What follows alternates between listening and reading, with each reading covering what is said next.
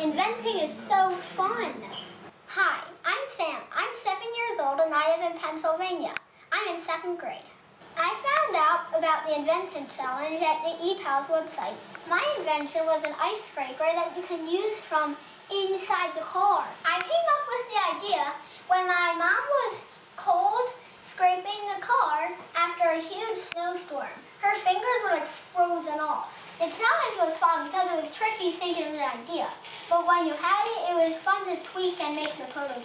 Making a prototype is much easier than you might think. Basically, all you have to do is find a few parts lying around in your house.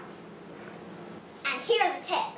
You definitely want to write down every single idea in a notebook, because every idea is good. But here's an even better tip.